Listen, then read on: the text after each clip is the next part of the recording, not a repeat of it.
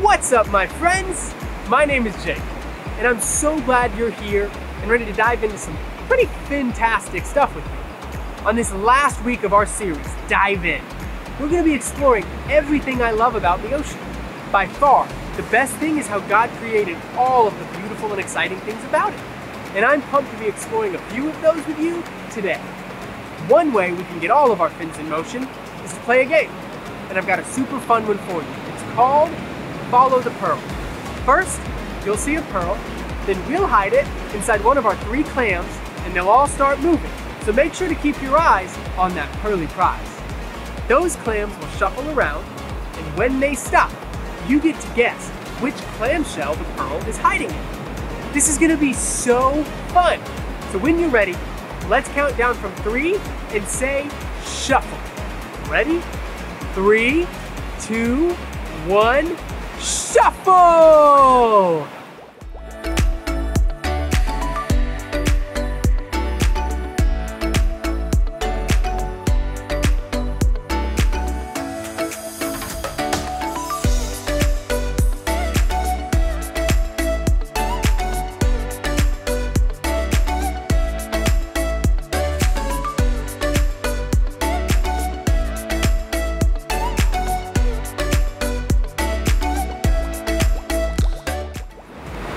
That was fun.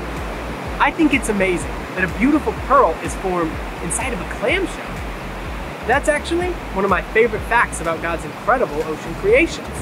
You see, a regular old piece of sand makes its way into the clam, and if it hangs out with the clam long enough, it changes and becomes a shiny pearl. You know, that actually makes me think of what it's like to follow Jesus. When you follow Jesus, over time, you will see him do amazing things in your life. And just like the clam will eventually open up and show the world that beautiful pearl, the best way to help others know Jesus is to open up and share those awesome things with them. Jesus really is the very best, and I want everyone to know about it. So let me hear you say this after me, as loud as you can. Share Jesus. That's right, because this song we're about to sing is all about who Jesus is and all of the awesome things he does. And when we sing, we're sharing him with those around us. So let's do that together now.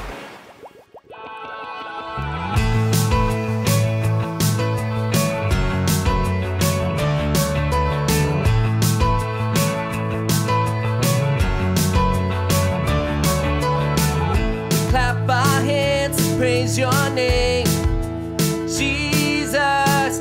We follow you for all our days, Jesus. We clap our hands and praise your name, Jesus. We follow you for all our days, Jesus. Left, right, we follow day and night. Hands up, hands down, let out a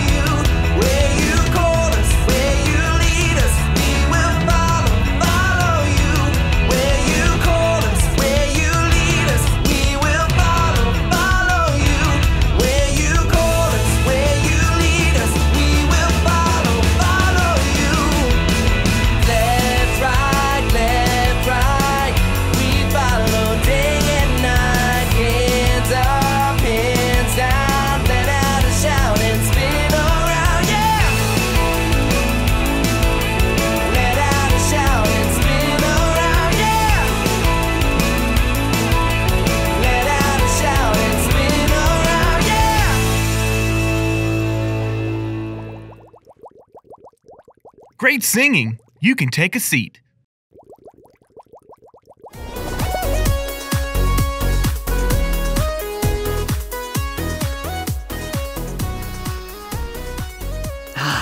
Fish. Fowl. Fowl. Ugh.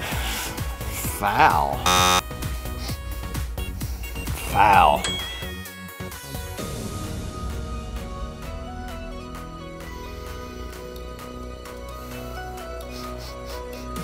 Fowl. Fowl. Fish.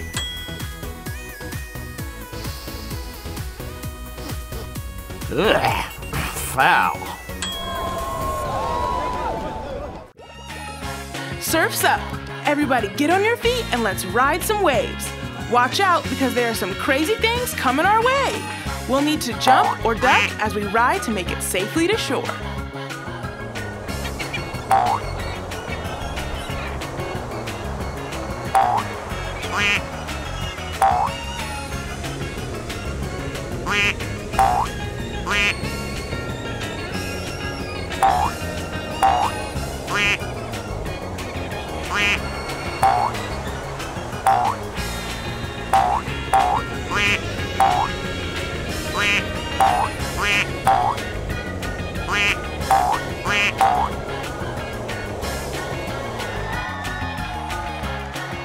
Great job! You can take a seat. Hey you guys, you made it back to hang out and I'm so glad to see you. By now you've probably realized that I really love animals, especially the ones under the sea. And that's because I believe that God created each and every one of them uniquely and perfectly. Unfortunately, there are 1,800 animals each year that don't have what it takes to live in the ocean on their own and need a little bit of extra help. These animals are in need of a rescue. They all need help for a number of reasons. Some of those being that they can't find enough food, or they were separated from their mothers too young, or that they've gotten caught in ocean trash, which by the way is why it is super important that you never put your garbage in the ocean. Some of these animals are even sick and they need medicine. And since you won't find a whale practicing its veterinarian skills, these animals need someone to come to their aid. Everything from sea lions and dolphins to sea turtles and even seals can find themselves in need of a little outside help. Now while all this may sound really sad, you shouldn't be worried for these precious sea creatures because there are teams of volunteers all over the world that spend their time nursing these guys back to health. You see, sometimes these volunteers are going to do special dives to make sure everything looks okay, but other times people will call into the rescue centers to share what they've seen. And then faster than lightning, these first responders will rush in and do what they can. Once the rescuers have removed the animal from the unsafe environment, they'll give the treatment needed to get the animal feeling good as new and into a facility where they can spend their lives under close watch from marine doctors. Or in some cases, these animals will make such an incredible recovery that they'll be released back into their natural habitat in the deep blue.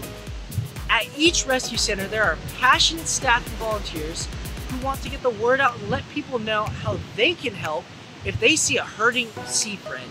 Somewhere along the way, those rescuers realized that they wanted to dedicate their lives to helping hurt animals, and they want others to join in too. In the same way Jesus rescued me from my sin and gave me a brand new life. Just like those rescuers are telling everyone they know to go take care of the ocean and its hurting animals, I have made it a point to tell everyone I know about Jesus. When Jesus rescues you, you have to share. Go tell everyone you know about the good things Jesus has done for you. Are you nervous? No need to sweat it. I can tell you firsthand that when you share Jesus, others will be rescued. Haven't decided to follow Jesus yet, but think you're ready? Talk to someone you know and trust who follows Jesus too, like your parents or a leader around you. I've enjoyed sharing the good news of Jesus with you, and I hope that you will follow him and share this good news with others too. That was fascinating.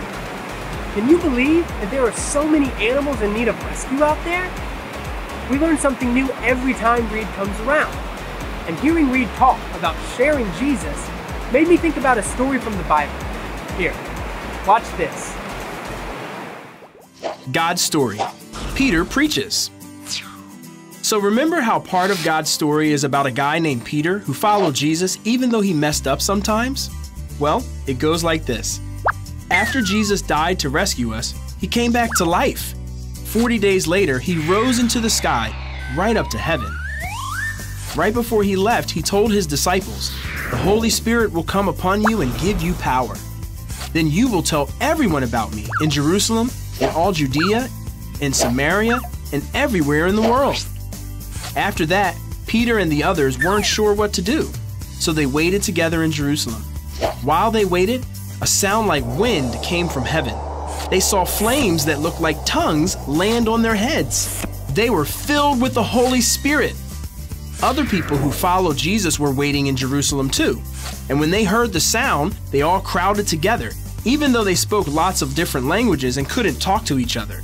But the Holy Spirit gave Peter and the disciples power. Now they could show people how to follow Jesus. See, the Holy Spirit helps us do things we can't do by ourselves. That day, the disciples spoke, and everybody understood them. That's like if someone said something in Latin or Swahili and we understood it. Seems impossible, but that's what happened.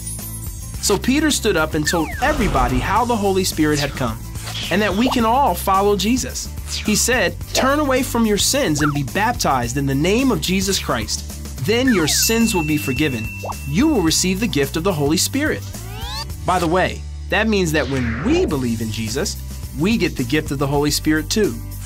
Anyway, Peter told huge crowds of people about Jesus that day, and more than 3,000 people chose to follow him. Jesus had given Peter a job, and with the help of the Holy Spirit, Peter would do that job for the rest of his life. And that's part of the story of Peter. So, in case you missed it, here's the quick version. Jesus died.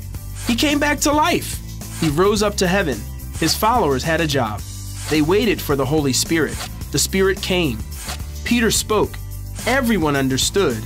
People believed in Jesus. They got the Holy Spirit too. And that's a part of God's story. Wow! To think that Peter spent his entire life sharing Jesus with others? He had spent so much time being friends with Jesus and learning from him, it was like he couldn't help but share the good news of what Jesus had done with everyone. Okay, I want to see if you can remember some things we talked about today. So check this out. What did Peter share with the people in today's Bible story? A, we can all follow Jesus. B, Jesus wanted them to go swimming. C, they could fish on the shore. Or D, they could eat snow cones on the beach. Yes! Peter knew that following Jesus was the best decision anyone could make. So when the time came, Peter shared that good news with everyone he met. That's not all. Check out this next question. How can you share Jesus with others? A, swim with sharks. B, tell others about Jesus. C, show them how to follow Jesus. Or D, both B and C. Those are great ways that you can share Jesus with others. You guys, today's been so much fun, and I hope you'll come back next week. Before you go, let's pray together. Jesus, you are awesome. Please help us to share you with everyone we meet. Amen. It's been so fun hanging out with you guys these last few weeks, but the fun isn't over.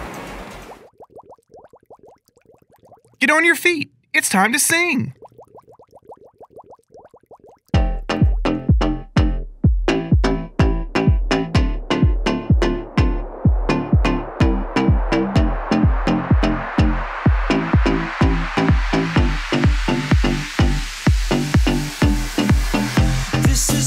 This is life, oh, oh, oh, oh, that you came and you died, oh, oh, oh, oh, took my place, now I'm saved,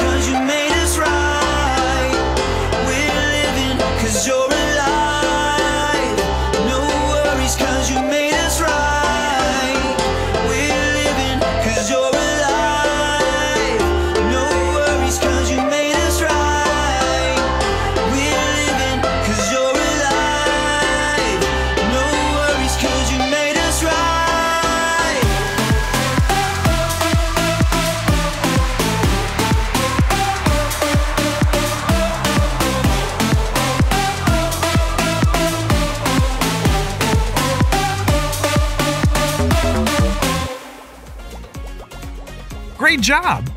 We had the best time diving into what God wanted to say to us today. You can take a seat.